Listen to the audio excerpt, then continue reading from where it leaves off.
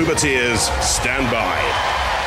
Let's have a look at the teams then. Marlon Pritchard and Simon Baldwin and X-Terminator. And the Edinburgh boys, Corporal Gary Cairns on the left, Sergeant Graham Horn in the middle, and Flying Officer Peter J. Bennett with them. And the fan club. So who's on duty? Well, for us, Dead Metal is. And Sergeant Bash with the army to get the RAF into line. Activate. Now let's see if X-Terminator can chase them down. I didn't think so before they could get up to spinning speed. X-Terminator, I think, has missed its chance. I think they've missed their chance.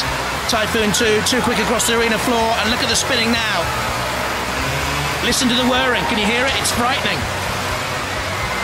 It's like the noise that the doodlebug bombs used to make in the war. And it comes in and smacks into X-Terminator, and that's good strength. The outer armour of X-Terminator withstanding the first blow. Ships of metal fly away across the arena floor. I like the look of Typhoon too, but X-Terminator digging in, trying to cut down the angle, and now running away to hit the pit release. What's happened to the disc? Exterminator's disc is not working.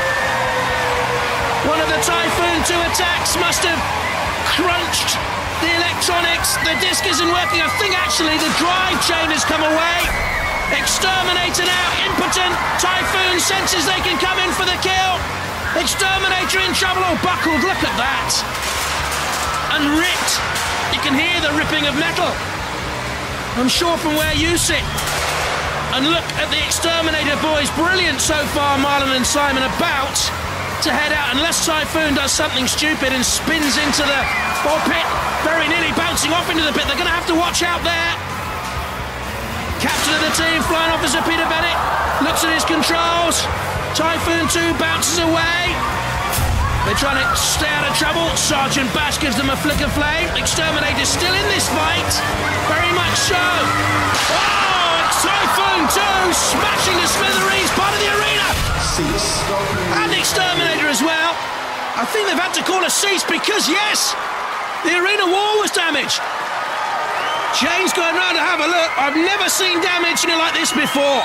Exterminator hopes bashed. Our arena smashed. Is it quite dangerous, Matt?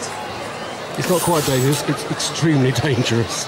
Are you in danger sitting here? Well, no, we've got two layers. It only went through one layer. That layer it went through, they're both the same thickness. But remember, we've got the whole of the cage, the box, which has got the other layer, plus all the supports of it. I wouldn't be sitting here otherwise. I have to say, with all the robots we've had, this is potentially the most dangerous. Okay, what's going to happen now? The arena has been repaired. The judges are going to allow Typhoon 2 to get up to the spinning speed that it was at before the arena was crushed. The teams are okay. 3, 2, 1. And we're off and underway for the remaining time of this grand final battle. Oh, and as soon as we've started again, I think we'll have stopped again. Because for me, Exterminator has just been beaten. One more smash from Typhoon 2 seemed to have done it. The house robot's checking.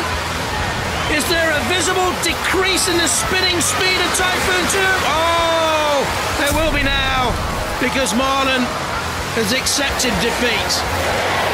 Well, terrific competitors fighting in their fifth wars. They've never been this far before. Great improvements.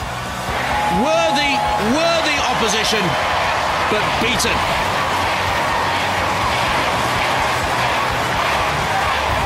And now, of course, oh, that's nice, down in the pit. Save it any more severe damage. It's had enough, hasn't it? Cease. If not the championship decider itself. That place goes to Typhoon.